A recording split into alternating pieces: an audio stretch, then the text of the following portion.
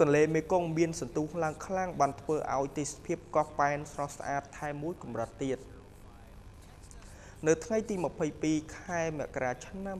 2019នេះសន្ទុះនៃទឹកឡើងមិនទាន់មានការថមថយនោះទេដែលធ្វើឲ្យទឹកទន្លេមេគង្គបានហក់ឡើងមកកាត់ផ្ដាច់រដូវប្រាំងដែលធ្វើឲ្យទេសភាព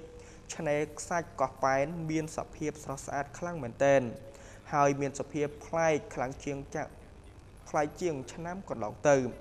លោកអ៊ំវិបុលប្រធានមន្ត្រីធនធានទឹកនិងឧតុនិយមខេត្តបានប្រាប់ថាបាតុភូតដែលបណ្ដាលឲ្យមានទឹកទន្លេមេគង្គហក់ឡើងនេះដោយសារតែនៅខាងប្រទេសឡាវមានភ្លៀងធ្លាក់និងគូផ្សំតំបន់វារីអគ្គិសនីនៅប្រទេសជិតខាងបើកទឹកទើបបណ្ដាលឲ្យទឹកទន្លេហក់ឡើងបែបនេះ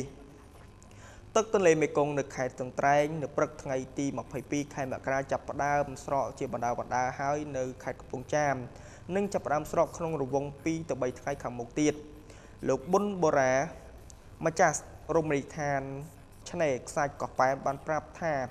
គាត់បានមកគ្រប់គ្រងវិនិយោគឆ្នេរខ្សាច់កោះប៉ែននេះទើបតែបាន2ឆ្នាំប៉ុណ្ណោះដោយការពីឆ្នាំ2018កន្លងទៅប្រដៅឫស្សីសង់ឡើងមានទទឹង 1.50 ម៉ែត្របណ្ដោយជាង700ម៉ែត្រចំណាយថវិកាអស់ជិត$20000ហើយអាចធ្វើដំណើរបានទៅមកក្នុងរដូវប្រាំងតែប៉ុណ្ណោះលោកក៏បានកំងទិញឫស្សីមកពីស្រុកលើអស់អណ្ដែតតាមខ្សែទឹករហូតនឹងត្រៀមកម្លាំងកម្មករឯកទេសខុសៗគ្នារហូតជាង20នាក់បាននាំគ្នាធ្វើញាប់ដៃញាប់ជើងដើម្បីឲ្យភ្ញៀវទេសចរជាតិនិងអន្តរជាតិដែលឆ្លងពីត្រើយក្រុងកំពង់ចាមមកលេងឆ្នេរខ្សាច់កោះប៉ែន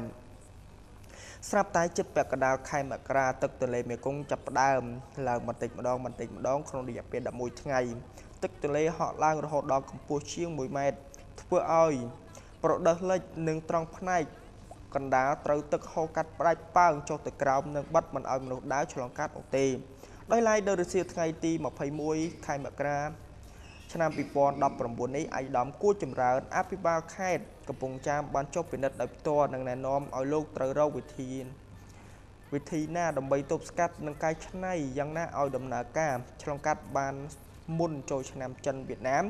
ដែលកាន់តែខិតជិតមកដល់ហើយនៅថ្ងៃទី22ខែមករា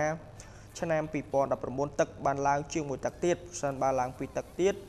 អាចទប់ទល់បានបើលើសពីនេះមានតែឆ្លងទូកតែប៉ុណ្ណោះសម្រាប់ខ្ចោះដែលសង់ពីលើឆ្នេរខ្សាច់កោះប៉ែនអាចលើកចល័តបានដើម្បីកុំឲ្យទឹកឡើងមកលិច